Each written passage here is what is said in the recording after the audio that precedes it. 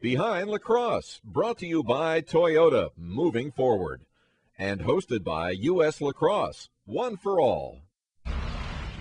Welcome to Behind Lacrosse, the fastest sport on 2 feet covered by the fastest show on TV, where we'll take you on a behind-the-scenes look at the sport of lacrosse. Hey everyone, I'm Shan Stanwyck-Birch, former lacrosse player at Georgetown University and 4-time All-American.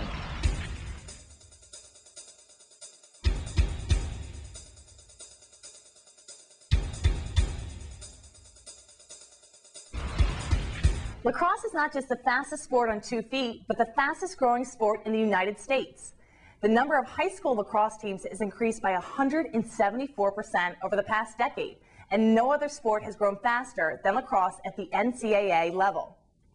Nobody knows more about the growth of lacrosse than U.S. Lacrosse, the game's national governing body, based here in Baltimore, Maryland, on the campus of Johns Hopkins University. Johns Hopkins midfielder Kyle Harrison went to the Friends School of Baltimore, just a stone's throw away from Homewood Field. The prized local recruit came to Hopkins with a lot of fanfare and never disappointed in his 4 years as a Blue Jay. He was a 3-time All-American, 2-time National Midfielder of the Year, and National Player of the Year. He was one of the most decorated players to play at Homewood. In the spring of 2005, he rounded out his impressive resume with a national championship.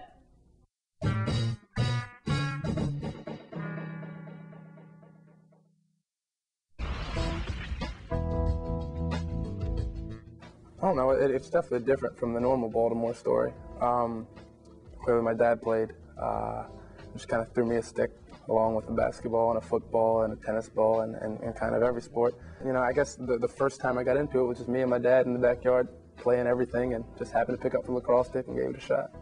I'm a pretty naive kid and I was really just enjoying myself playing all 3 sports. You know, I played soccer, you know, during the fall. And at the same time, I was playing indoor lacrosse and just bounced it around and playing basketball down in the city and kind of just really enjoying it. And I guess junior year, everything got pretty serious and people were starting to say, you got to pick one, you know, you got to figure out what you want to do.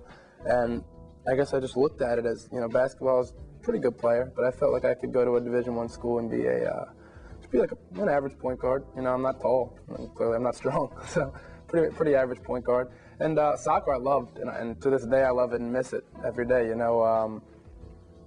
It's probably my second sport in terms of, you know, my talent-wise. And I just figured, I didn't want to play soccer in college, kind of weird. And lacrosse, clearly my dad and his whole story.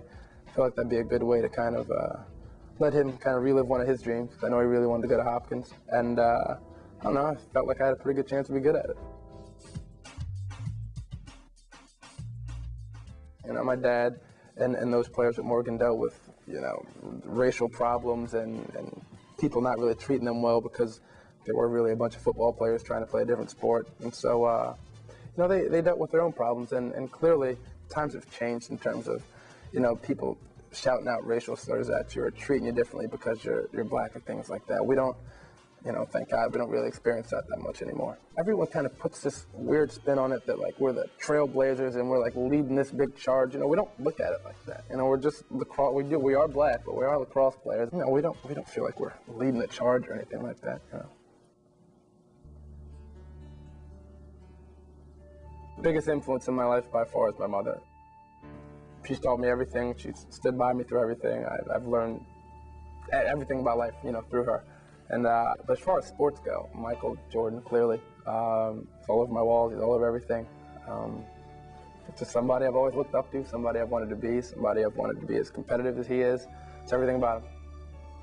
Muhammad Ali, he's pretty cocky, and I love that. It's very opposite of me, but I loved how cocky he was and how he could always back it up. My job's a pro laxer, yeah, no, it's cool, you know. To be able to go around and speak to kids and have some type of influence on their life, it's fun. And I got little stories from here and there about running into different kids. After practice, I would go to McDonald's and get a McFlurry, do my whole little routine by myself, go back home. And so I go to McDonald's one day, and I had on my Hopkins Lacrosse little polo, and I get there. He says, "Oh, you played Hopkins?" I said, "Yeah, I played Hopkins." He's like, "Oh, that kid, number 18's pretty good." I was like, "Yeah, it's me." He like eyed me up, like looked down, kind of looked up, and he was like, "I thought you'd be a little bigger." I was like, "No, bud, this is it." And he was like, "Wow, if you can play, I can definitely play." So I take it all back to basketball. My whole little split dodge, whatever you want to call it, shake, is exactly how I used to shake in basketball, exact same move. My advice to kids would just be play as much as possible with, basketball. There's a lot of correlation between the two sports there. Play a little bit of football, clearly, and just have fun. Kids, stop taking lacrosse so seriously.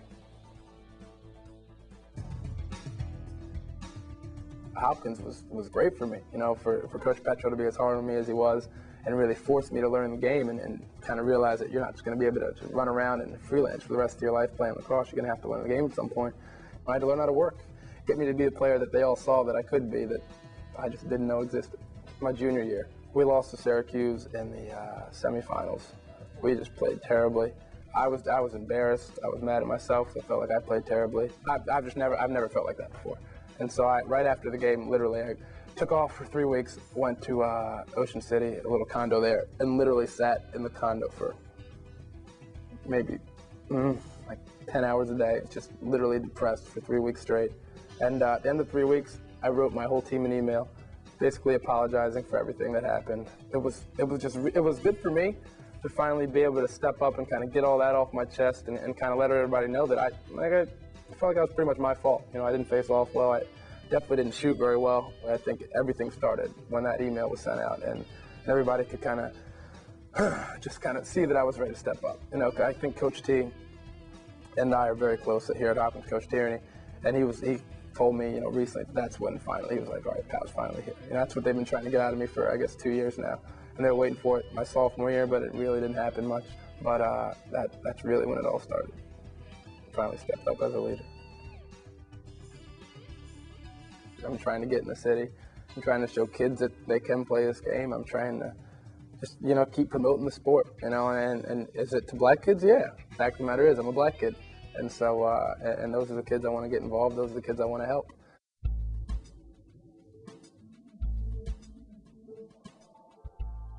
I feel like the game needs to go back to, the midfielders did everything. They were on the wings of face-offs. They could face off. They would play defense. They play offense. They could play the transition game. They could do everything on the field.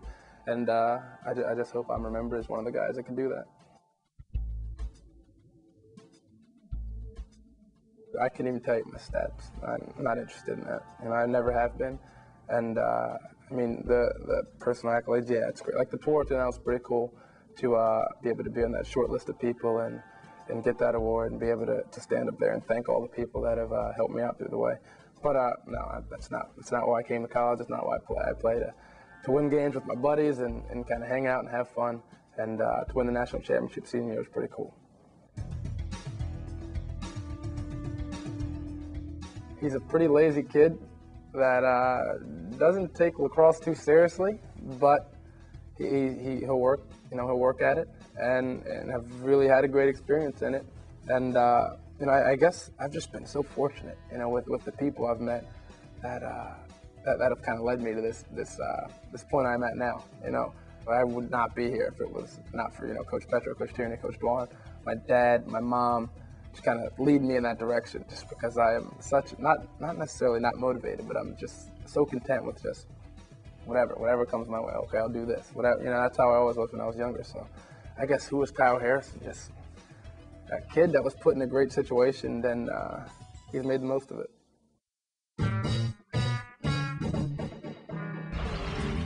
U.S. Lacrosse, one for all.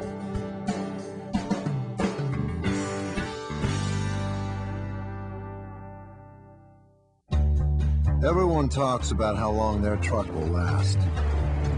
When we build a truck, we think way down the road. Toyota Tundra has been factory tested to survive years of abuse. That's why day in, day out, Through the worst of the elements and all the rigors of time, nothing stops a Tundra. Toyota, moving forward. Special financing and lease options available now.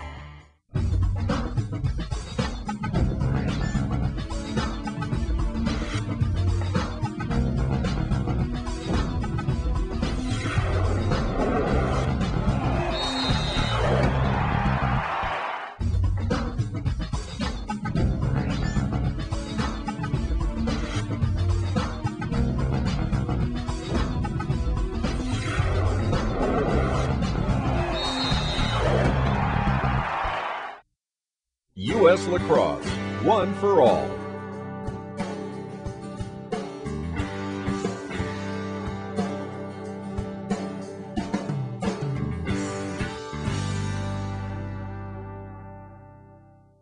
Behind the Game, brought to you by Toyota, moving forward. More than 5,000 fans came out to the Carrier Dome to root on 5th-ranked Syracuse as the Orange hosted 13th-ranked Army. New Army head coach Joe Alberici likes what he sees from his squad, up 2-0.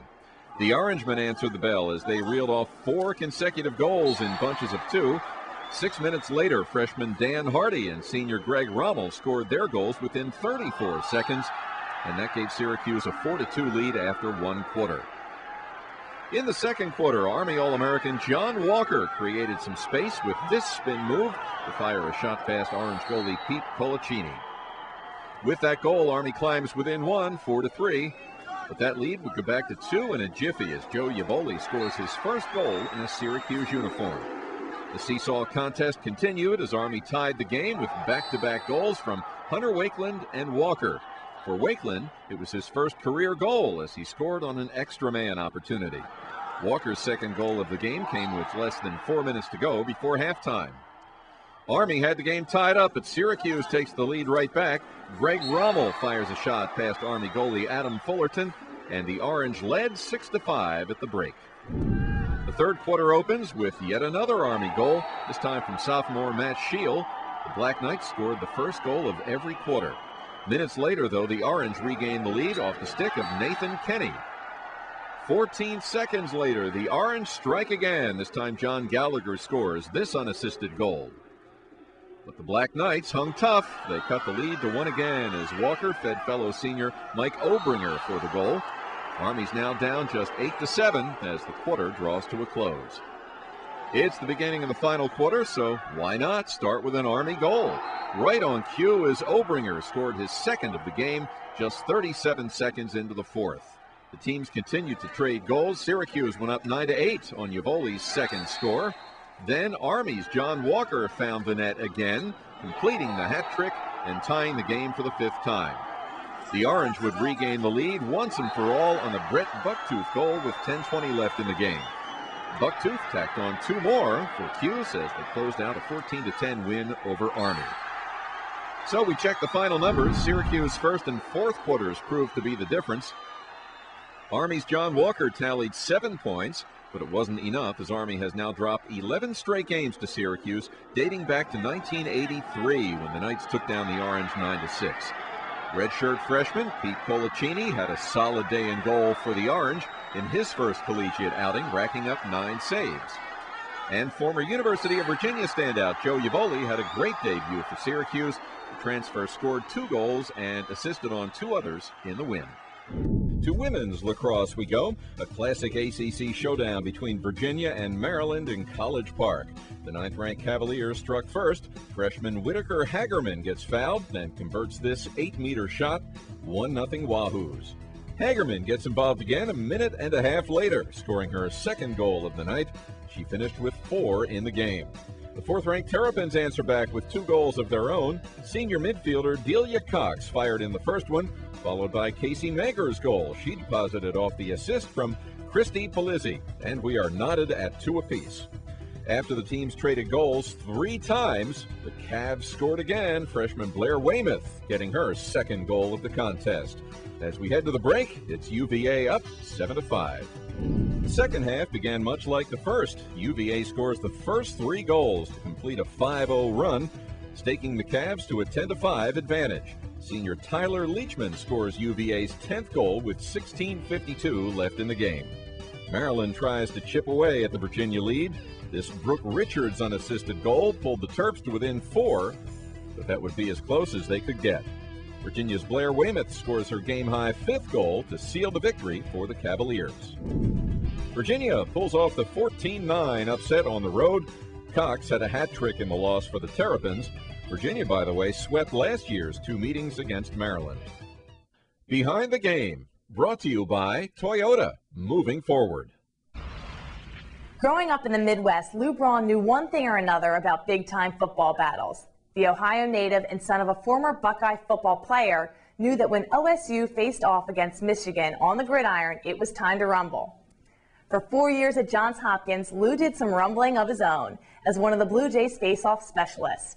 He breaks down his technique in our Behind the Move breakdown.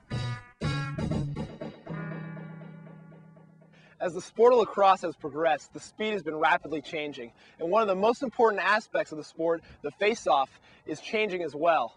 Here's a move that whether you're at the high school, middle school, or college level is going to help you to get that ball down from the ground up into the offensive sticks where it needs to be. It's called the plunger, and one of the most important parts is getting your right hand up as close to the head of the stick as it can. Your left hand, when the whistle is blown, actually should come forward and up, pinching over this ball so you can pop it up, catch it off the ground, down to your offense, so they can put it in the back of the net. Coming up, a lacrosse team manager makes it on the big screen thanks to his big heart.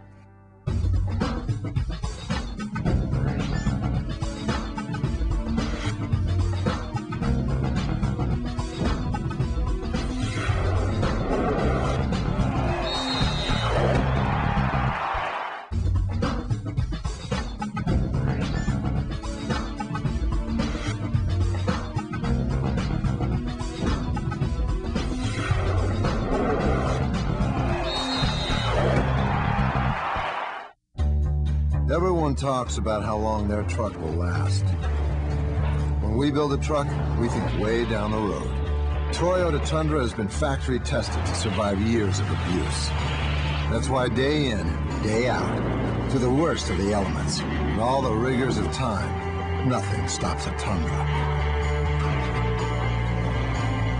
Toyota, moving forward. Special financing and lease options available now. We don't have any highlight footage of this next Behind Lacrosse friend. Instead, we have a trailer of his film. He's not an All-American attackman or a legendary coach, but rather a dedicated team manager from Middlebury College. Peter Cohn is as unique as a sport of lacrosse. Documentary movie producer David Gaines saw Peter as more than the person that filled up water bottles and found missing balls. He saw a story about the heart and will of a man who came of age later in life.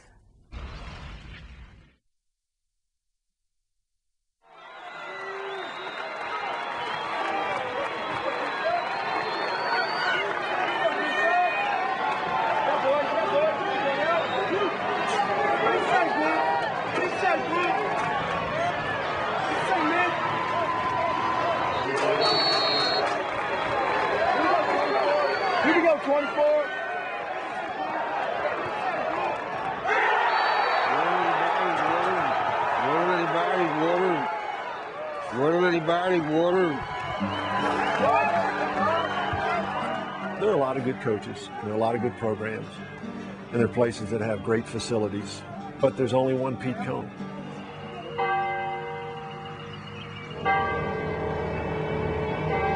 Come out flying, come out fast, and get ahead early if you can. Come out fast and keep it going. But if we start out very well, it's going to be a great help. Don't be nervous or tight. Have a great time out there and bring home the bacon, guys. Hey, Pete, what time is it? Time to beat Springfield. I am a field manager for Middlebury College in Vermont. I've worked in a number of different sports. Lacrosse has been my major sport. I have to get everything out to the field, the balls, the waters, the towels, all my responsibility. Thank you. Somebody new to the program will come along and they'll ask with some tact, Does Pete have a handicap? What are Pete's special needs? And you sort of take a step back and think about it, and you've forgotten all about it. It's not then something that's important to my relationship with him or his relationship with the team. Thank you very much. Give it your heart, man. Give it your heart. Pete, you got anything for us? Don't take this team for granted. The minute you take somebody for granted, that's when you're going to have a very difficult day. Play with full dedication, rise up, and have the cream come out on the top. Play hard and well. Have a great day today, and bring home the bacon. Hey, Pete, what time is it? Time to beat Nazareth. In 1988, we designated a rookie on the team to make sure that after the practice or the game, that Pete was with somebody who was helpful, who was Pete's companion. And ever since that time, there has been a keeper of the cone. It's an honor. The keeper of the cone made sure that everybody understood that a respect for Pete was absolutely critical. Hey, keepers, Cole gets his food first before you guys. JC, Cole gets his food before you guys do. What the real meaning of life is, there's so many people I have to thank because I was very, very difficult for many years, but because people put up with me, I finally did find myself at a very late age, but I did find myself, and I always say better late than never. Water. There are no selfish motives. His involvement with our team and involvement with the sport is at the purest level. I'm so proud of you guys. I'm so proud to be a member of this team. So proud to be a member of this team. Really proud. Pete is more than one in a billion. Bring it in here tight. Let's go. Nice and tight. He brings out the best in everybody that he touches.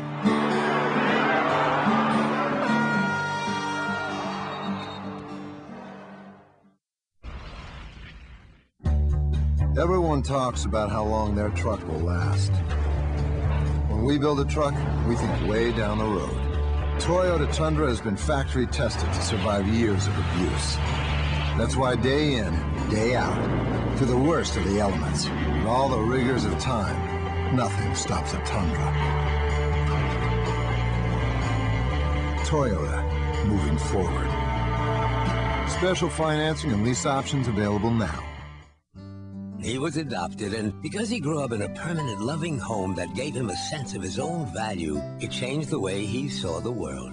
Had you asked him, he would have told you it made all the difference. After he founded Wendy's and could give something back, he created an adoption foundation so thousands of kids in foster care could find the kind of permanent, loving home he had. You can help make a difference.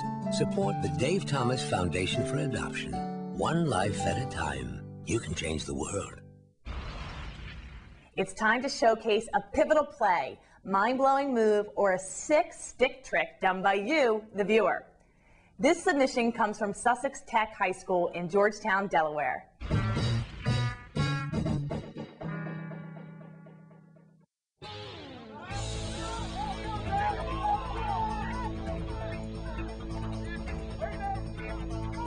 Make him go left!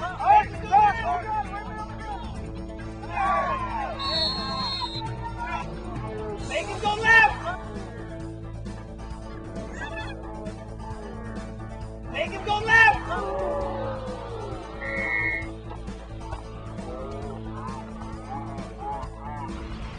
If you have a lacrosse moment captured on video of a sick lacrosse play, a game-defining moment, or a wicked trick, send it to Behind Lacrosse, and maybe you will end up on our show next.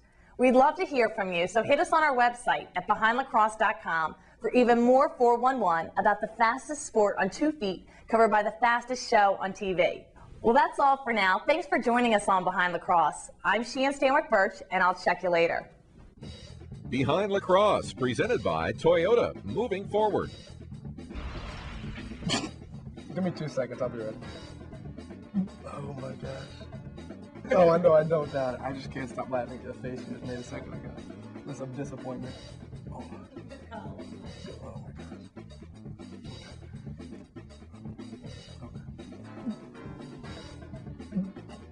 Okay.